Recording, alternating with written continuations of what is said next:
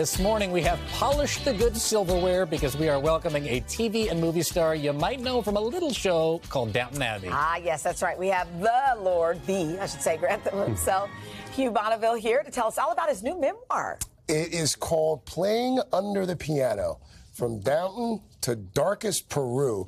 Hugh, it's always good to have you in studio. Thanks so much for being here. Thank you for having me back. And the book, I mean, it's funny, it's charming, it's emotional, it's all these things. But why now? What prompted you to write down these stories at this particular point in your life? Well, partly because a publisher nagged me to.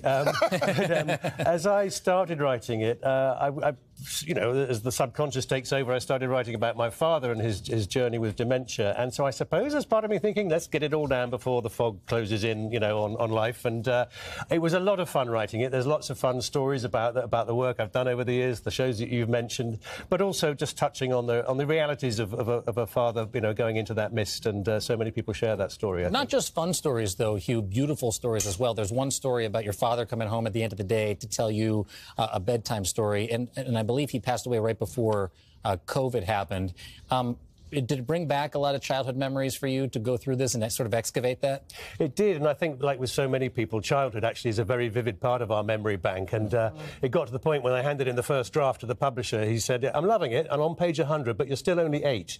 Can we maybe trim that back a bit? But I was very fortunate. I had a very happy childhood, and yeah, my dad, who was a surgeon, he always took time to tell me a bedtime story, so I'm very grateful to him for that. Just real quick, there's also a not-so-nice story about, actually, it sounds kind of weird, digging a grave for your sister, who's still with us. Well, she is. Yeah, she's still. So what is that about? Well, it was when you're about 6 or 7, you know, elder siblings can be really annoying. It's true. And there was one time when she stuck her tongue out at me, and it was just too much. That was the line. Yeah, it was just awful. So you went out back and I said to Mum, I said, that's it. I am going to kill my sister, and in fact, I'm going to dig a grave. And Mum said, fine, you know, dinner's at 6, you know. And so I went out. We had rather tough soil in my part of South London, and so I got about sort of 5 or 6 inches maybe, and shallow grave. It was a shallow grave. Oh my gosh. Yeah, and luckily she's still with us. I love it. I love it. So wait, let's talk about the Paddington series for a minute.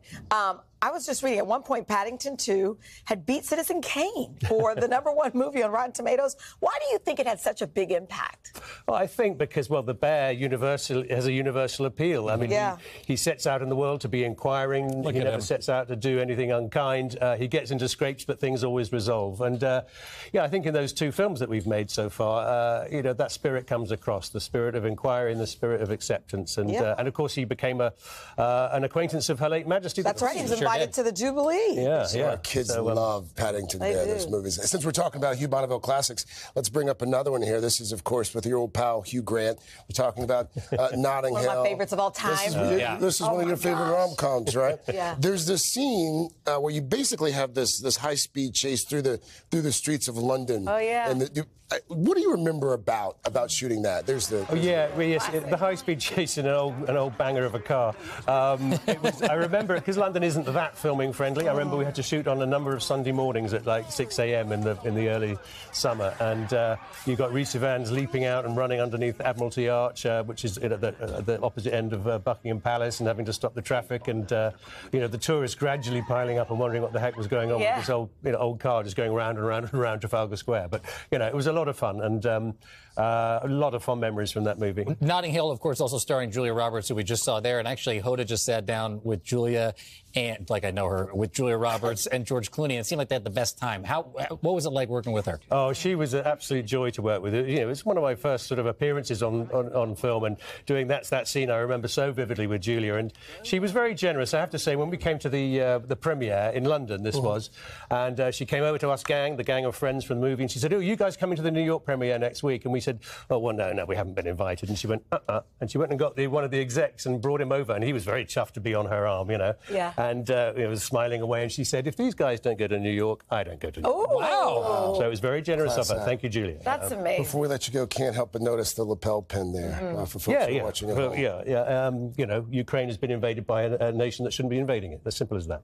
Hugh Bonneville. Thank you. Always good to have you. Thank you. Classy act. By the way, Playing Under the Piano, From Downton to Darkest Peru. The book is out right now. Good to see you, Hugh. Yeah, Thank you so much. So much. Hey, thanks for watching. Don't miss the Today Show every weekday at 11 a.m. Eastern, 8 Pacific on our streaming channel, Today All Day.